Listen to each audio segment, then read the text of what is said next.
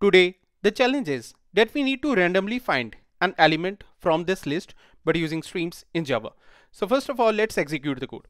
As you can see that we are having a list of 6 elements and it is not sorted at all. So first of all, let's say here amp list something like this, and then we are going to say here stream. Now after this, there is a method something like findAny. So let's write it like this.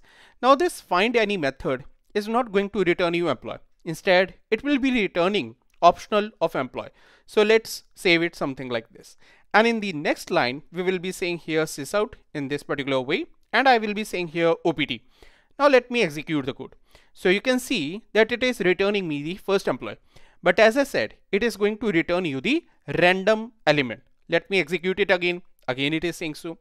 So the reality is that this findAny is going to work perfectly when it is going to be a parallel stream, not in a serial stream. So let's convert it to a parallel stream. So here I will be saying here something like this, and then I will be saying parallel stream in this way.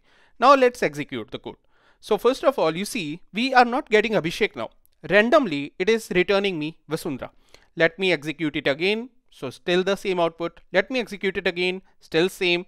So let me execute it again, still same, again same, again, and now you see we are getting a different output here. So as I said you, this time it is going to be completely random. It can be same, it can be different, it can be first, it can be last, but completely random. Do like the video if you learned something new today. Thanks.